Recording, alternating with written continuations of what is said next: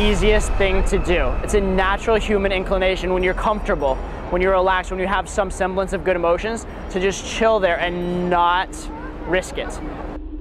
To not step out of that comfort zone. It's evolutionary, right? Once you have kind of a good thing, you have a chance of passing your genes along, you don't want to fuck it up. You don't want to take those risks. You don't want to keep excelling. You don't want to put that pressure on yourself. Ironically, the more that you step up, the more that you become a champion, the more you're putting yourself in the spotlight, the more you're gonna put that pressure on yourself. It's so much easier to have an excuse. How much easier would it be, say you're like a football player, to like drop that pass in middle school football and say the sun was in your eyes, versus catching it, becoming a hero, going to high school, putting years in the weight room, trying to become a star there, trying to get to college, become more years in the weight room, years of like draining, super hard fucking work on your body and your mind, and then years to try and make it professionally.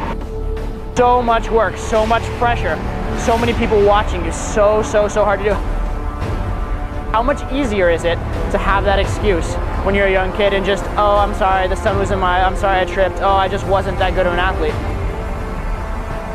It's easy, it's comfortable, nobody will ever know.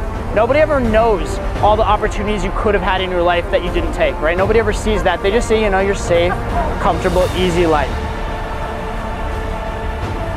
Most extreme example of this would be suicide, dark topic. But think about it, like when you see people like they write their suicide notes, like I couldn't take it anymore. It was so much pain, I just couldn't handle the struggle, right? They just wanted a way out. They wanted a way to hide from life, to just be comfortable and avoid any negative emotions.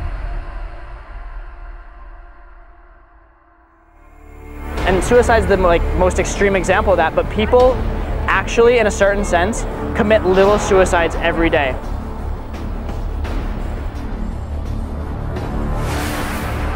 Every time you see that hot girl and you go talk to her, every time you could push for like a promotion at work or push to go out and like do your dream job, and you stick with the safe, comfortable, sickly, easy job, you're not pushing yourself, you're not going outside of that comfort zone, and you're dying a little bit inside. So basically you're just taking that small death over and over and fucking over again. And that's not the life you want to have. When I die, I want my grave to say he lived his life, not he died little by little every single fucking day. So strive for that. Will it be easy? No. Will it be worth it? Probably. I'll tell you when I'm 80. Live for greatness, not for like avoiding negative emotions. Nobody remembers someone who lived his life safe and comfortable and just avoided bad feelings. That's weak, that's chode, fuck that.